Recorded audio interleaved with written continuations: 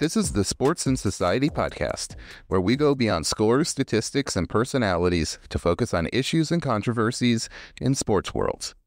Your hosts, Jay Coakley and Jeff Montez are sports sociologists and the authors of the book, Sports and Society, Issues and Controversies. The episodes in this podcast give you a behind-the-scenes look at the textbook with stories from our lives as scholars and athletes, as well as providing analysis of ongoing issues and controversies in contemporary sport worlds. We welcome hearing your thoughts and analysis, so please use this space to engage with us about the textbook or any of the topics we cover in this podcast.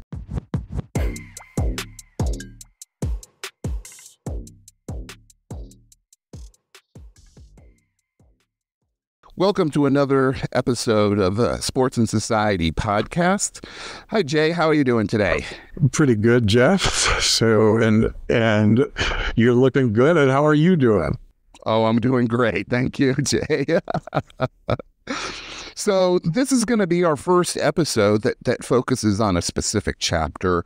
We're going to be talking through chapter 1 of the book, Sports and Society. And the way I thought maybe we should begin this episode is, Jay, maybe we can just take a moment and talk about what is sport. And I think this is really important because we've all grown up around sports. We sort of intuitively know what sports are. But once you start actually thinking about like a definition of sport, it gets really complicated. It does. And it's a great question because what counts as sport is oftentimes a contested issue, and people with power and influence are oftentimes those who define what counts as sport in an official sense. So, but when we think about a definition, generally people want to include competition in that definition, but that raises some issues. What about challenges that don't involve a direct competition with another person or with another team, like mountain climbing, for example, or rock climbing? And when you're doing that as part of a group, and you certainly think you're doing sport, but it's not competition. It's a challenge, and that's a little bit different. So, the other thing that people include in most definitions is it has to be physical. And for the most part, most of us in sports sociology would agree with that.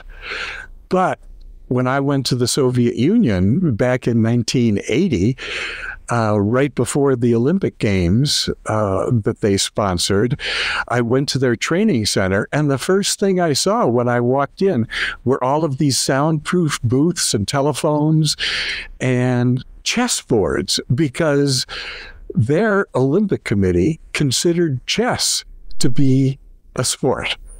And they sponsored chess players as athletes in the same way. So basically, the definition is a political thing, and it's generally influenced by the people who have power and control in connection with sport in organizations.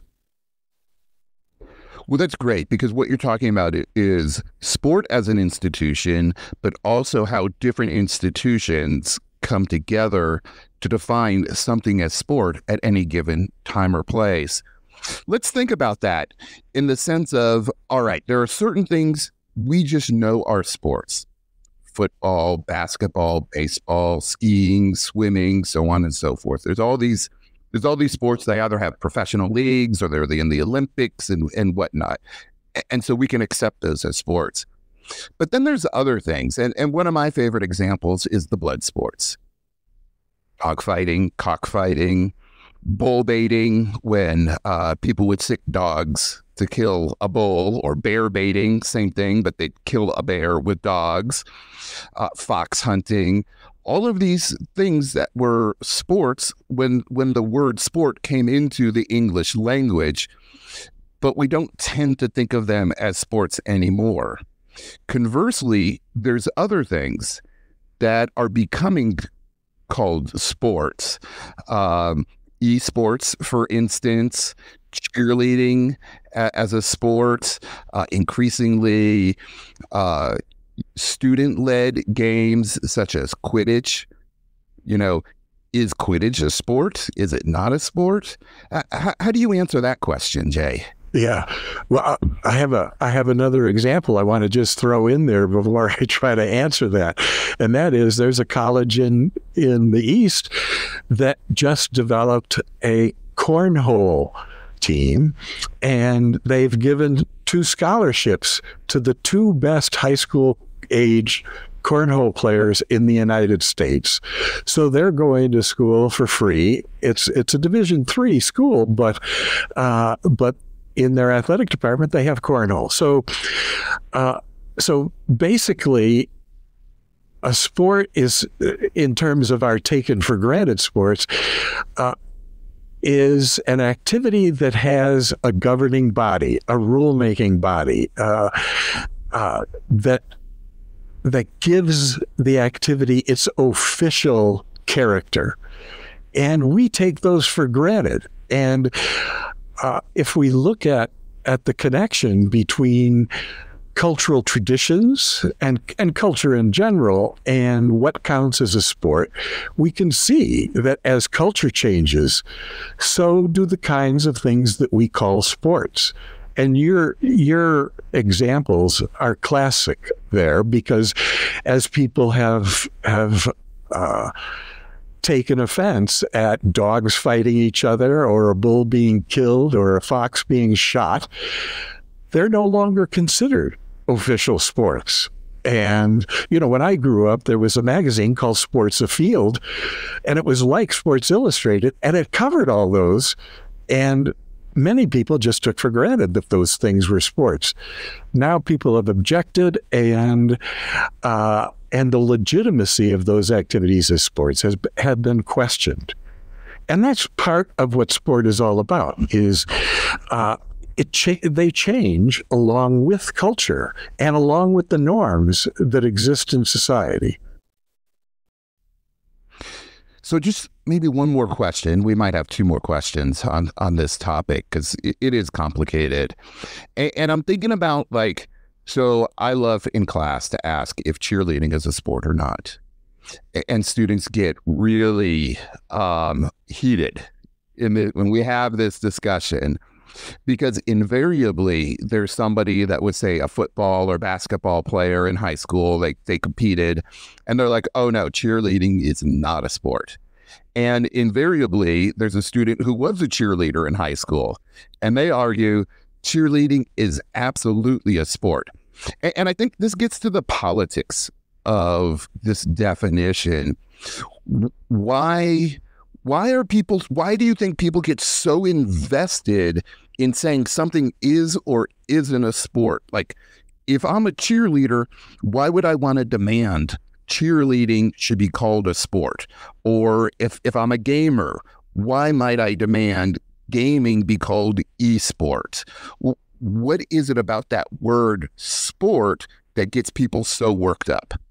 Yeah, well, first of all, when you use the word sport, you're legitimizing a particular activity as official in some way, shape, or form. And that officialness oftentimes comes with sponsorships. It comes with support from friends and family and community, and it leads to the acquisition of status if you're a participant. And it also connects you with other people who are official participants.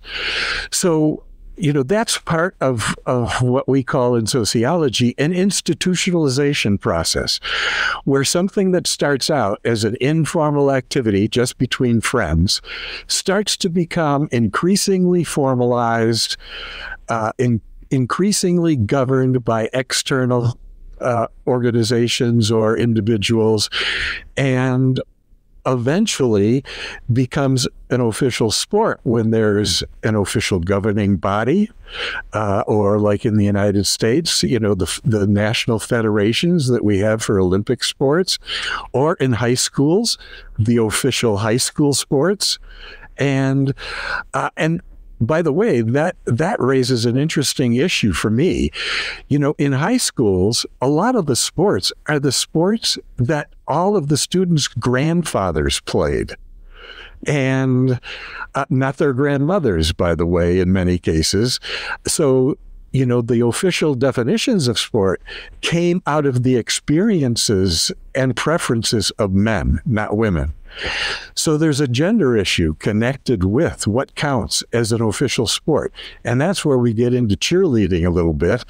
Cheerleading came out of a gender definition related to femininity, where females are the emotional guiders of family members, of friends, and in the case of cheerleading, crowds. They kind of emotionally guide a crowd through a game. Well, is that a sport? Well, it's not competitive, so I'll tell you what. Let's create cheer instead of cheerleading, and we'll make it competitive. And it's certainly physical, and it certainly is demanding in terms of skills. And by the way, it has an injury rate that rivals football for boys in high school. And the injuries are oftentimes really serious. So this is a physical competitive activity, cheer. And it's becoming increasingly popular. In the United States, at least, it hasn't made its way too much to other parts of the world where gymnastics is grounded in their cultural traditions in a way that cheer and cheerleading has been grounded in the traditions of the United States. Yeah, and that's such a great point. And cheerleading is so interesting in this regard that, and I don't know that other countries have a history of cheerleading the way we do in the United States. And one of the things that people don't realize is originally cheerleaders were all men. That sport was so sex segregated that there wasn't space for women. My recollection of the history is Southern colleges in the U.S. South started having female cheerleaders in the 1920s. By the 1940s and 1950s, all schools had, or I should say, female cheerleaders were common across the country. But when you read through the early issues of Sports Illustrated, there's a lot of cartoons in there. And cartoons, right, they express the sentiments, the anxieties of a particular time. And there were a lot of cartoons about cheerleaders being present within the masculine space of football and how disruptive their sexuality is in that space. And so we can see as recently as the 1950s, people were trying to work out anxieties around women being in this, what had been a very homosocial, highly segregated sporting space. And so these things, they change over time. For me, I think the claiming of sport is tied to the way that our dominant sports have been commercialized. And when you start making claims about this activity as a sport, it allows you access to those institutions, and there's a commercial model that you can then tap into. Yeah, and that's really interesting when you look at the history of cheerleading, because initially, like you say, it was men in their university sweater and the logo on their sweater doing the cheerleading. And then when women entered, a lot of people saw them as invaders of this male space, and for them to become legitimized within that space, they had to take on the characteristics of femininity as it was defined.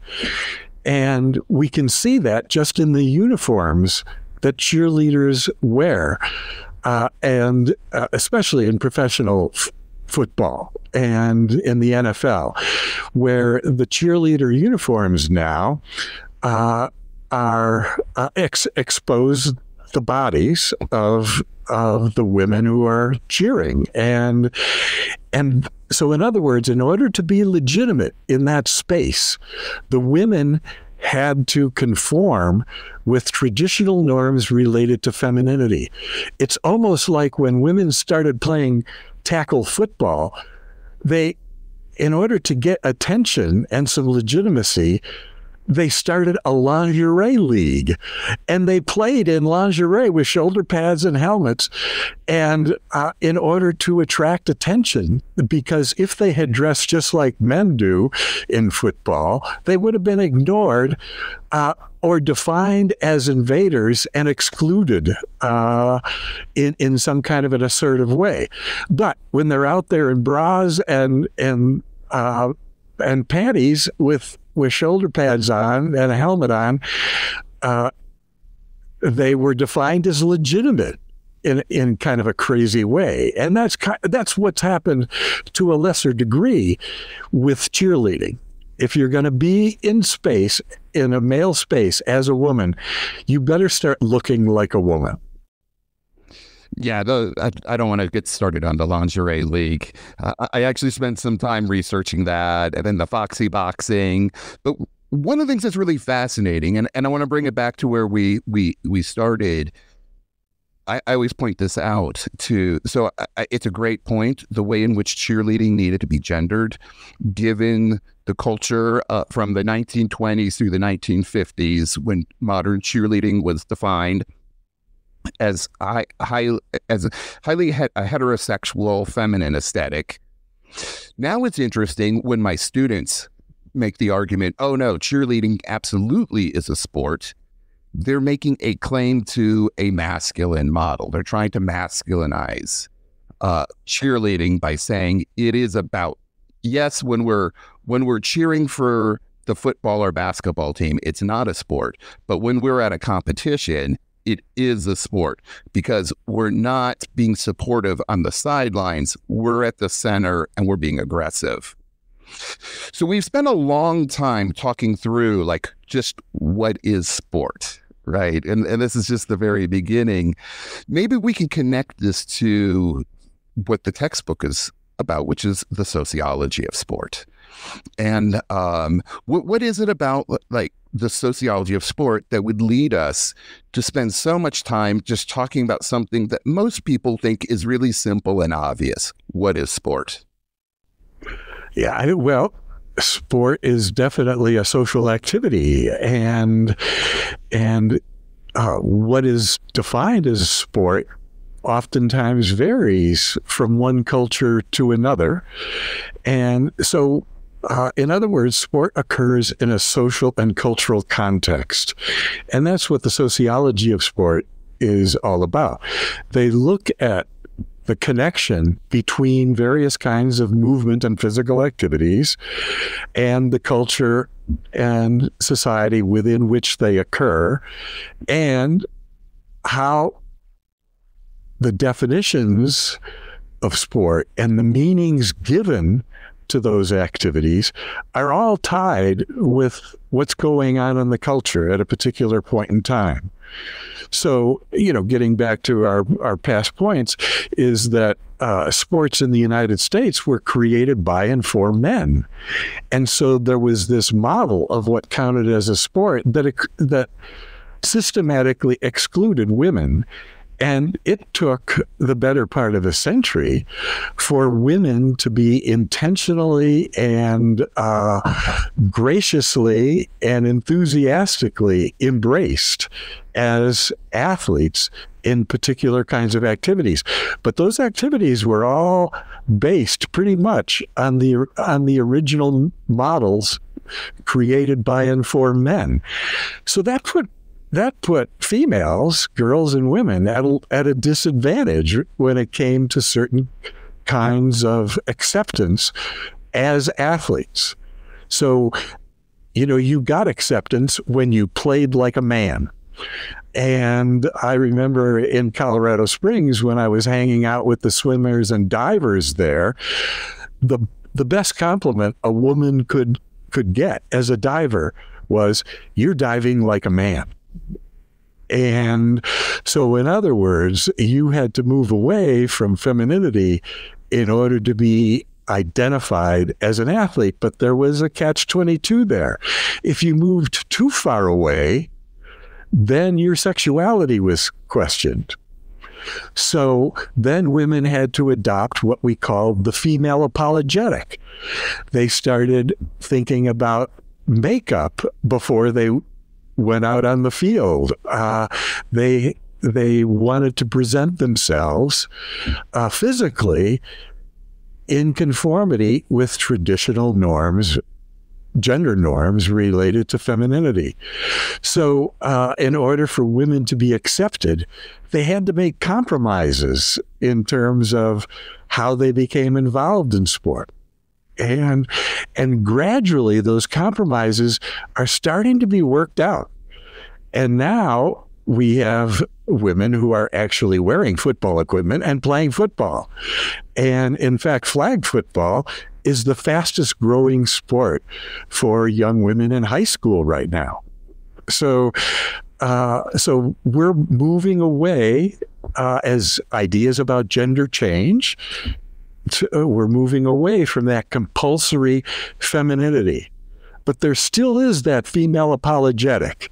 And, you can see it on the basketball court when young women in college have their makeup on, their hair combed just right, and oftentimes little accents to their, not to their official uniform, but to their own presentation of self that fit within the context of definitions of femininity. We'll be coming back to this discussion of the female apologetic or the feminine apologetic in a few episodes when we get to the chapter on gender. We'll have a lot to say about it then, too, because it's interesting, it's complicated. And as you said, Jay, it's changing. It's not the way it was in the 1970s and 80s. But one of the things I think that's for a lot of us who do the sociology of sport, that's really exciting about it is that it's both very international and it's very interdisciplinary. Now, you and I both were trained in the discipline of sociology. We're both located in the United States. And so we have pretty strong U.S. Perspective on sport. But being in the sociology of sport, it challenges us, because we have to be interdisciplinary and we have to understand sport internationally. Maybe, Jay, you could talk a little bit about what makes the sociology of sport, do you think, so interdisciplinary and so inherently international? Yeah, well, on the one hand, sports sociology is interdisciplinary because life is interdisciplinary. And when you're trying to get a handle on a new topic, disciplinary boundaries oftentimes get a little porous. And when I first started talking about sport and studying it from a sociological perspective, I found myself moving into social psychology, into psychology occasionally, into political science and political economy and education. So, in other words, sport crossed so many disciplinary lines that in order to understand it, people had contributions to make from different disciplines. And that's one of the things that I really find fun about the sociology of sport, is that there is space for people coming from other disciplines. And sport management is the classic one right now. Parts of sport management are what I would call applied sociology. And now more and more people who are teaching in sport management programs are coming to sociology of sport conferences. Their programs have a sociology of sport course in them. And they're concerned about sport as a social phenomenon. And that's what you've got to do if you want to market and if you want to manage. So let me shift gears a little bit and I think one of the hallmarks of the sociology of sport is that we look at sport through a critical lens. For instance, I'll oftentimes say sports psychology is trying to build a better mousetrap. And whereas sports sociology is saying, hey, it's a trap, mouse. So since 1978, when you first year you published Sports and Society, you've always taken a critical approach to sports. So maybe you could talk a little bit first about what it means to study sport critically, and then also address why you think it's important that we study sport critically. Mm-hmm. Well, first of all, there's some confusion about the meaning of the word critical. And basically, critical means a couple of different things. It means that we don't take things at face value. When we see something that people accept on the basis of common sense, or just take for granted as being the right way to do things, we ask questions about that. So we look under what's an easily observable veneer taken for granted by people, and we ask questions about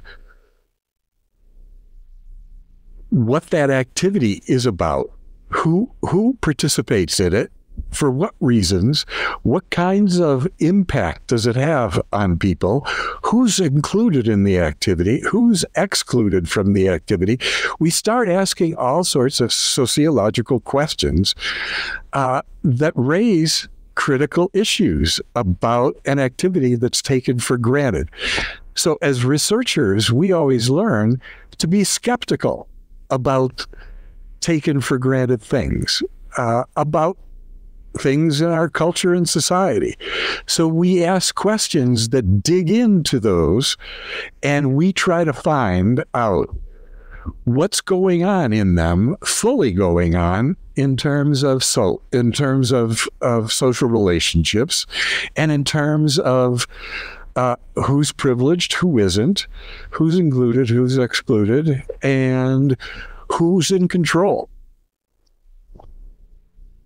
So those are the kinds of critical issues that we're concerned about.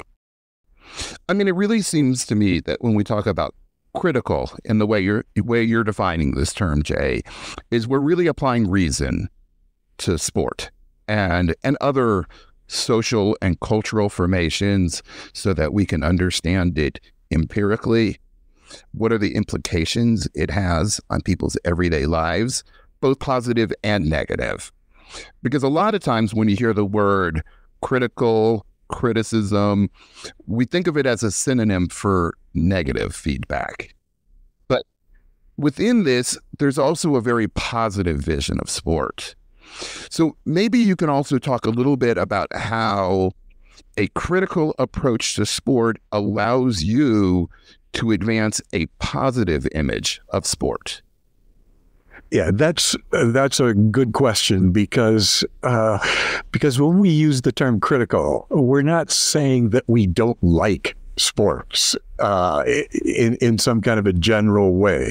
So you and I both grew up playing sports. We enjoyed sports, but along the way, we started asking questions about how sports were looked at within our culture, how they're organized, and who participates in them. So we started asking those critical questions. It didn't mean we didn't like sport.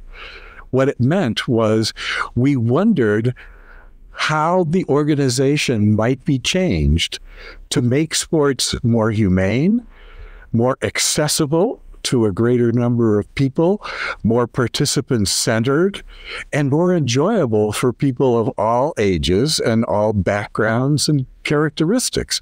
That because we liked sports so much. So we started asking questions about how sport was organized because we wanted to make it an activity that people could participate in and have it contribute in a direct way to their own development, their relationships, and to society. So what kinds of changes have to be made to make sport that way? And that's basically one of the things that we're focusing on in the sociology of sport. We're trying to improve it in a way that makes it more inclusive and humane and accessible and enjoyable. Yeah, it's funny because if you look at most of my writing, it's all very critical. And I think about why I take such a critical approach. Growing up, I was given a very idealistic image of, maybe utopian even, image of sport, about how it's good for our health physically, good for our health mentally, it's good for communities. There's all these different promises that we were given as kids, regarding sport. And then as we get older and we take a more nuanced understanding of the world that we live in, we realized there was a lot of myth there, and we'll come back to the great sports myth in a few minutes. But to a certain degree, I bought into the great sports myth, and I want to see it be true, and I think that's why I engage in sport so critically as a scholar, because I want the promise I was given as a child to be fulfilled. And so we try to push this institution towards what we all know it could be. Exactly. And in my experience, I came to a similar place as you did in connection with all of the informal and pickup games that I played. And I've more recently called those things people's sports. They're created by and for the participants. And as I participated in those kinds of sports, I saw that they had to be created in a way that kept the game going, kept people in the game, and so to speak. So we took the basic structure of baseball, for example, and we modified it so that when somebody who wasn't just a great hitter came up, we'd move the mound in a little bit and we'd pitch real easy so they could hit the ball. Because what are the three things that you enjoy most about baseball? It's hitting, catching, and running. And so we wanted that batter to hit the ball so that we could catch it and get things going on defense. So basically, those people's sports are classic forms of play. They allowed people to be spontaneous and creative, and I really valued that growing up. So when I got into organized sports, I liked organized sports, but I noticed something. Some of the playfulness was disappearing. The spontaneity, the personal expression, it was all being governed now by this, within this institutionalized structure. And so that's one of the issues that got me thinking critically about how we can make that institutionalized structure more participatory for athletes.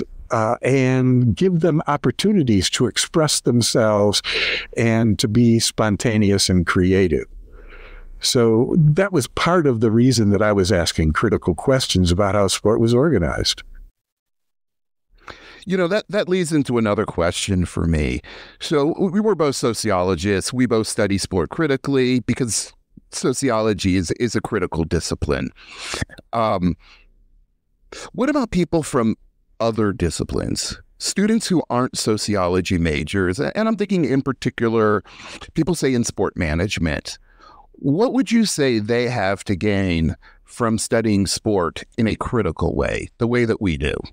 Mm-hmm.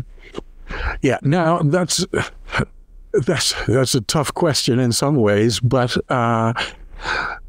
if you're in sport management, What you want to do is you want to understand how sports are organized and how they can be governed in ways that help them grow. And asking critical questions about how sport is organized is one way to find out information that would lead to changes that would stimulate growth. So that's one of the factors that people in sport management might want to be concerned about. They might also want to ask questions about whether sport is doing the developmental things that we claim that are being claimed in the great sport myth. The great sport myth is basically this notion that sport is naturally pure and good, and anybody who participates in sports shares in that purity and goodness. It gets transmitted to the participants. So what happens then is that sport automatically leads to the positive development of the participants and the communities that sponsor it. So if you start asking critical questions about that, what you find out is that sport may not be living up to that promise because the myth has led people to assume that certain kinds of things happen. Therefore, we don't have to study it in order to improve sport because sport is already the way it should be. And if that's the orientation that you bring into sport management or to your own family or your own participation in sport or your own community, you are missing opportunities for understanding, for making changes to help sport live up to that very promise that you've accepted without question. I have a very concrete example of what you're talking about, Jay. So I had a student. He was a master's student here at UCCS, which is in Colorado Springs. We're known as the Olympic City. One of the U.S. Olympic and Paralympic training centers is located here. And this student of mine, this former student, he was working for U.S. Cycling. And he was a graduate student. He started a pretty low-level position working for U.S. Cycling, but he could not help but take a critical perspective on the way that U.S. Cycling operates because he was getting a master's degree in sociology. And he started talking to some of the people that were running U.S. Cycling at the time. And this was when all of the sexual abuse scandal was breaking in U.S. gymnastics. We'll talk about that in another episode, but that turned into one of the biggest scandals in sport in U.S. history, incredibly consequential. So he started telling the people he worked for, look, the things that we are doing is leading towards a lawsuit, that we could be the next U.S. gymnastics or the next U.S. swimming that got themselves into an awful lot of trouble. And the people he worked for said, do you have any evidence? And he said, I don't have any collected, but I could put it together. So then he took the skills he had developed studying sociology and he applied those. You talk about sport management as applied sociology. He applied those skills, both the theoretical and the methodological perspectives, to U.S. Cycling, and he put together a report.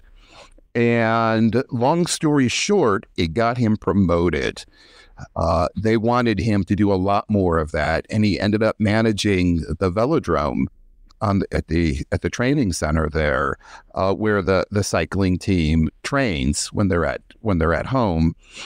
He's since moved on from that, but it was incredibly important to reforming U.S. Cycling, and he brought to the people that were running, U.S. Cycling, their attention things they never saw, they never thought about, and they were grateful that he had a critical sociological perspective.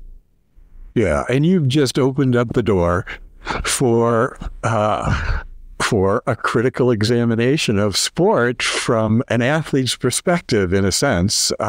Although what happens in sport organizations is that athletes have no power. And, it's the managers and the coaches who have power, and the athletes are just going along with things. But once they start looking at sport as from an outside perspective, which you and I have done after, as we got into sociology, we start to see things that should be noted and used and discussed and used as a basis for considering changes. And this has happened, or it's started to happen in all sorts of contexts. For example, with the Olympics, there's a lot of communities and nations that won't bid on the Olympics anymore because all of the great things that were assumed to happen as a host city for the Olympics have not been happening. Those cities have gone deep in debt. The common good wasn't promoted through the hosting of the Olympics. A lot of people were disadvantaged. They were dislocated from their homes because of the expansion of facilities and so on and so forth. We'll talk about this again in a later session. But finally, the people at the IOC are starting to understand, unless we start asking critical questions about this whole bid process and sponsorship and hosting experience, we're going to end up with nobody who wants to host the games. So, because there's all sorts of problems associated with it.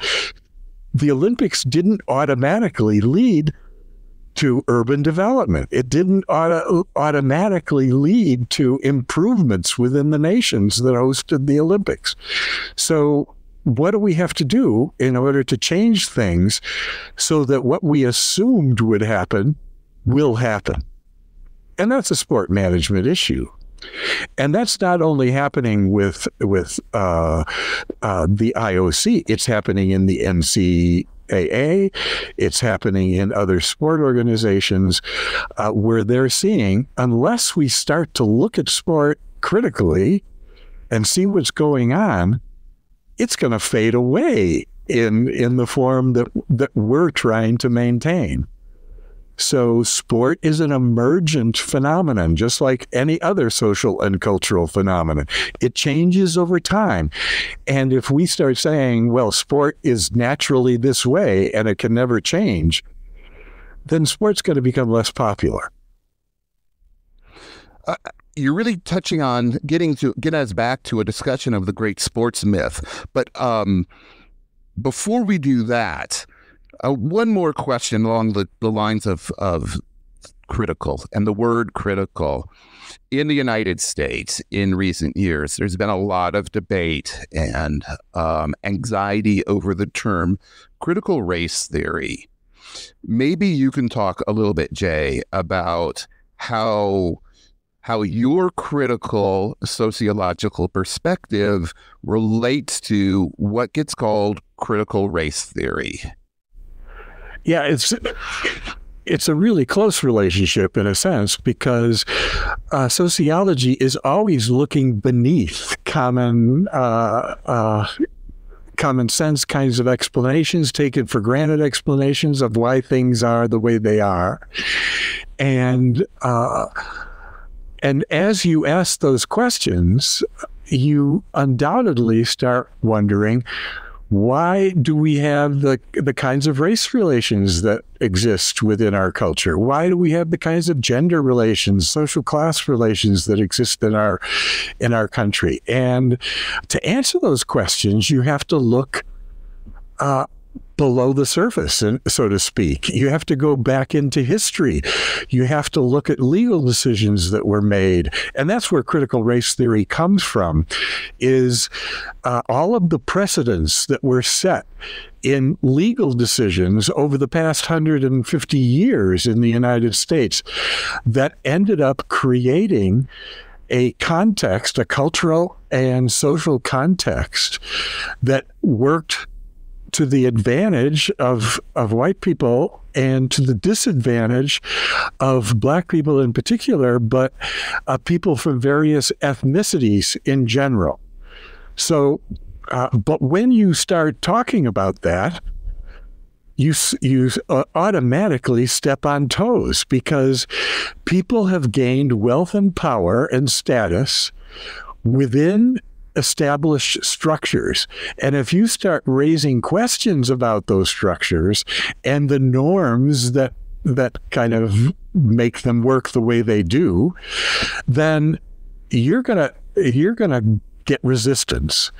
And when those people use their power and wealth, that resistance can hurt you. It's dangerous to ask critical questions under certain circumstances. In the United States, we have more freedom to do that than people in some other cultures do, where nobody's asking critical questions, because if you do, you're going to get jailed. So, critical race theory has become a hot issue because some people think that you're asking questions that are going to change the way culture and society are organized, and they see that as threatening. So right now, that's become an issue, and those of us in sociology are coping with it. And in fact, as you and I revise this book, we have to be thinking about how can we present the research in sociology that's based on asking critical questions, the research on race and ethnicity that's based on asking critical questions. How can we discuss that in a way that's maybe more tactful, in a way that justifies why we're looking beneath the surface to explain why things are the way they are? And we've been lucky. I've been lucky in my career to an extent because I've been able to ask those questions. Although I did leave a job in 1972 for asking critical questions about gender.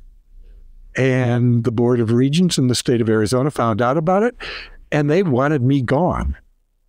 That's when I went to the University of Colorado in Colorado Springs. So I was going to have more freedom to ask critical questions there, because I don't think you can do sociology without asking critical questions, without looking beneath the surface, without figuring out why things are the way they are. I think one of the ways that you have looked beneath the surface and been critical, and it's very important in the textbook, we've already discussed it, but I want to come back to, which is this idea of the great sports myth. And let me read what you wrote. The great sports myth, as you define it: sports are naturally pure and good, and their purity and goodness are transferred to those who play, consumes, or sponsors sports.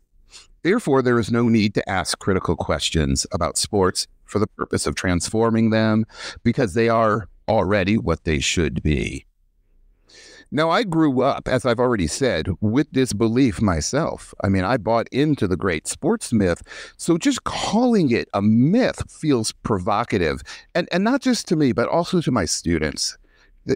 They find this term, the great sports myth, provocative.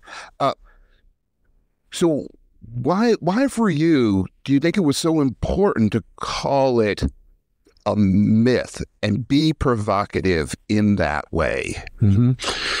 Yeah, it took me a long time to use that word, and it took a lot of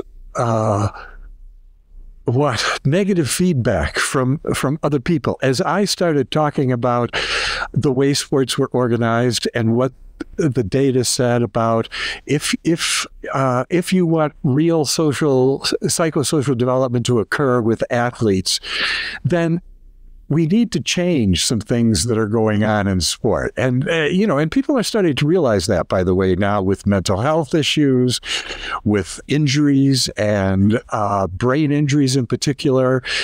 They're starting to ask those critical questions. But when I asked the critical questions, I got resistance. And that happened to me dozens and dozens and dozens of times, even though I presented very good research that was good methodologically, theoretically, and it came to pretty definitive kinds of conclusions. And when I presented that research, people just would not believe it. And I kept thinking, what is keeping them from accepting these facts? And I started to think, well, they're believing in a myth about sport that they have taken so seriously that if they accept these facts, it's going to create cognitive dissonance for them, because they're going to have two conflicting cognitive ideas in their head at the same time. And that's really unsettling. So what they did was they rejected my facts, and they held on to this notion that sport is naturally pure and good and so on. So I started calling those beliefs, those sets of two beliefs that I've got in the chapter, a myth. And by the way, anthropologists have used the concept of myth as they try to understand how societies and cultures are organized. And myths serve purposes because they help maintain a particular structure so that things stay organized in ways that benefit some people more than others. And those people who are benefiting, they become the fans of the myth. They become the promoters of the myth. It helps them. They say we need $6 billion of public money in Brazil in order to sponsor the Olympics, because the Olympics are pure and good, and it's going to lead to positive forms of development for the people of Brazil, for Brazil as a country, and so on. And by the way, it's going to put a lot of cash in my pocket as that $6 billion filters through the economy. So I believe the myth if I'm one of those leaders of a sport organization in Brazil, and or if I'm one of the sponsors whose products are going to be promoted in connection with the Olympics. So there are people who benefit from myths, and that's how myths get preserved. And it took me about 40 years, and that's no joke, 40 years to read some anthropology about myths and say, this is what I'm dealing with. At first, I kind of equated it to a religious faith, where people believe things on the basis of faith. And by the way, that faith is really helpful for a lot of people, by the way. That's why religions are popular. And if you try to use facts to challenge someone's faith, you're out of luck, because faith trumps facts. And in the sociology of sport, the way I've looked at things, myth trumps a lot of the facts that we've come up with through good research in the sociology of sport. So we're fighting, in a sense, a little battle here. How can we get by the myth and help sport become what people assume it is already doing?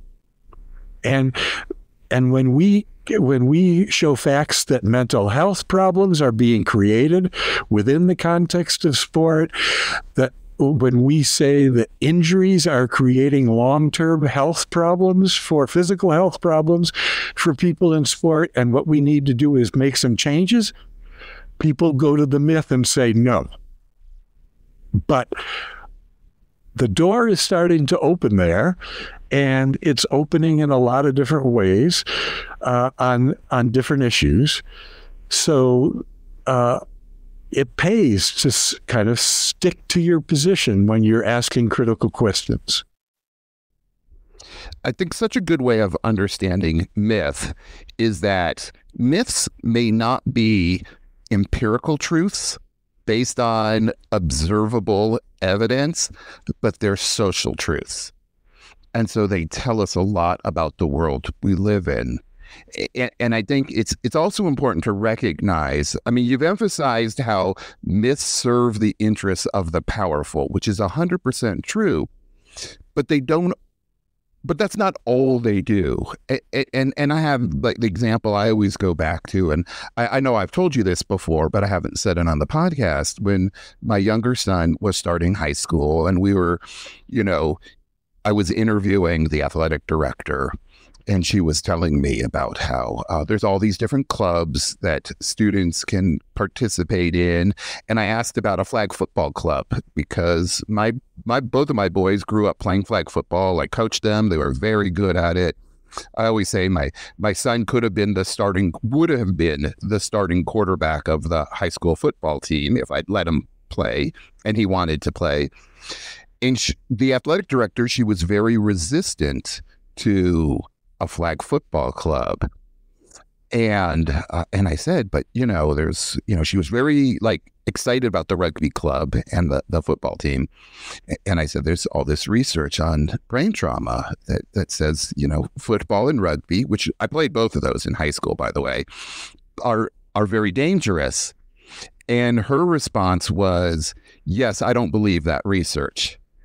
And so, again, the empirical evidence is there to demonstrate an empirical truth, but the social truth, and, she doesn't really benefit materially from supporting football, tackle football over flag football, but emotionally she does. She identifies with tackle football as a sport for boys. So this connects us to a very important concept in sports and society, which is the concept ideology. And in that first chapter, you outlined several different types of ideology: gender ideology, racial ideology, social class ideology, ableist ideology. And most times when people hear the term ideology, whether it's in the media or casual conversation, it means something that's just not true or an illusion. You can discount somebody else's argument by saying, oh, that's just ideological. However, the chapter defines ideology as a shared interpretive framework that people use to make sense of their social worlds and evaluate themselves and others. So I guess my question here is, if people view ideology typically so negatively, why, for you, is it so important in the study of sports and society? Yeah, I think that people have a problem with the term ideology and the whole concept of ideology in the political sphere, because it really divides people there, because people have different ideologies. But most ideologies are widely shared within a culture. We have an ideology related to gender that's widely shared, and you start questioning that, the assumptions, the ideological assumptions about maleness and femaleness, about masculinity and femininity, about the presentation of self in connection with those ideas, and the roles of men and women, males and females within society. When you start questioning that, you're going to get a lot of resistance. And we are seeing that right now all over the place. We'll talk about that later, too, with intersex and transsexual and transgender participants in sports. People don't want to give up those shared beliefs. They've grown up with them. They are very close in some ways to myths, because they are the summaries of the social and cultural truths within a society, what people accept as truths.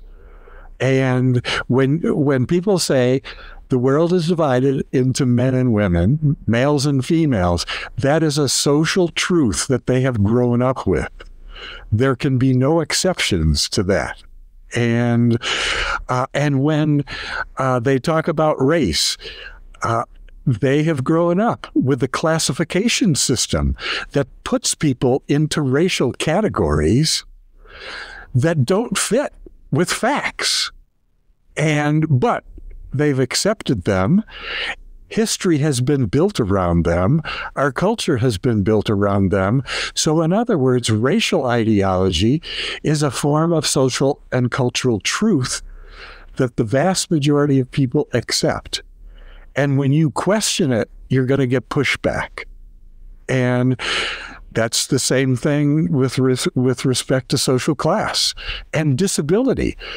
There's an ableist ideology, for example, that consists of shared ideas and beliefs that are widely used to identify people as either physically or intellectually disabled, and justifying treating them as inferior to people who are able intellectually and physically.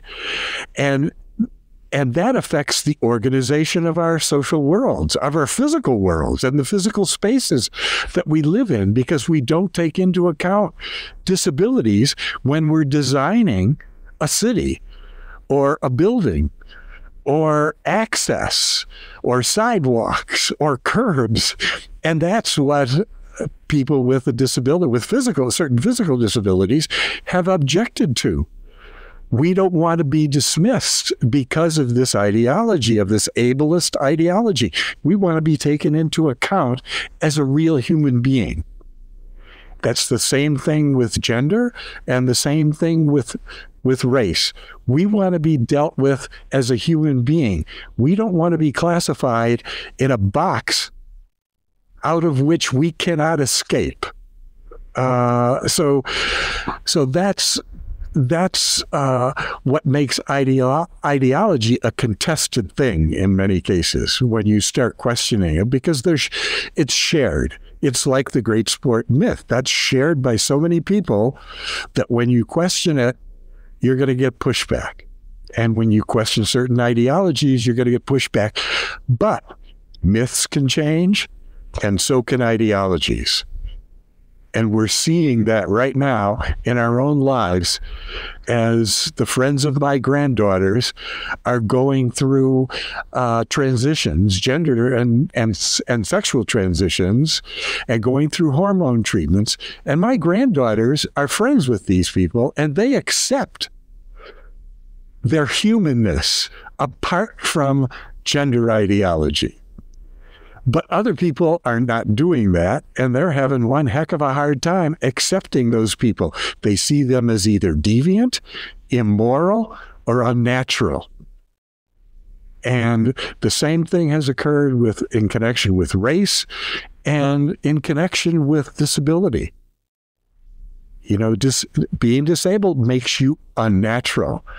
It makes you different. And there was a moral component to that earlier in American history, and still in other societies. If you have a certain kind of intellectual disability, they see you as morally flawed. And even with certain physical disabilities, they see you as morally flawed. So those are the kinds of issues that we confront when we go look under the surface on issues related to ideology and things like the great sport myth. I think putting together ideology and myth is so important, because in my mind, in the way I study the world, the two are linked. So if the ideology are these social truths, these social constructions that are related to empirical truths, but they're not based on empirical truths. There is a relationship there, but they're not based on empirical fact. They're these social truths, these social constructions. What the myths do, these are the stories we tell ourselves to make our social truths appear natural and inevitable. And that allows us to confuse a social truth for an empirical truth. And this is something that I'll struggle with students in class, particularly when we talk about transgender athletes in that chapter, sometimes with gender, sometimes with race. But everything that you're saying here is showing how sport as an institution connects to other institutions, race, the economy, media, class, so on and so forth. And that's why we have to be we have to be interdisciplinary in our approach to the study of sport, because sport never stands alone. It's not an institution unconnected to the media, unconnected to the economy, unconnected to broader populations, which means race, class, gender, sexuality, all of these things. And so it's so important for us to be able to make these connections. And we have to be interdisciplinary in our approach. And sports are thoroughly international. So we can't just look at sport in the United States, which makes so many people in the U.S. comfortable to imagine that it's one of the myths we have in the United States is that, we're a shining city on the hill with a different historical trajectory than any other nation in the world. And so that's, I think, the journey that we're taking this semester, going through the chapters of sports and society. Definitely. And by the way, the United States is not the only culture within which that happens. When I've worked in Brazil and taught there and done research there with colleagues, the great sport myth is really powerful there, and it's tied to their culture in ways that prevent many people in Brazil from asking any questions about the way soccer is organized, for example, and some of their other sports, so beach volleyball and the sports that are important within their culture. And so a lot of people who are sociologists or physical educators, they have a hard time asking critical questions because they've grown up with these myths and these ideologies. So being a sociologist is a challenge on the one hand, but it's really exciting on the other, because as you say, when we study sport, we go beyond the boundaries of our discipline, because we're asking questions about the deeper game here in sport. And that forces us to look at sport from different angles. And it's one of the great things that I like about the sociology of sport. When I go to a conference and you go to a conference, we're meeting people from other disciplines. They're asking questions from slightly different angles, and we're learning from each other in ways that we wouldn't if we were all asking questions strictly from inside the disciplinary boundaries of sociology. And I think that's true also for the people reading the book, Sports and Society, and taking this Sociology of Sport class. If you're not a sociology major, is again, being able to look at things from different perspectives, asking questions that people in your field who have accepted the myths. In sociology, we have our own myths, right? This is not unique to any single group of people. Myths operate everywhere. But to be able to question your own myths is such a valuable skill that you can develop while you're in college. So I think we're running a bit long here on time. So we probably want to wrap up this first episode, and we've got a lot of other topics to get through in our coming episodes. So thank you so much, Jay. It's always a pleasure talking with you. So you're welcome. And I look forward to getting some critical feedback from our listeners. Well, that is it for Chapter 1. And I will be back in the next episode to discuss Chapter 2, Producing Knowledge About Sports in Society, how knowledge is produced in the sociology of sport. And we'll be looking forward to talking to you then.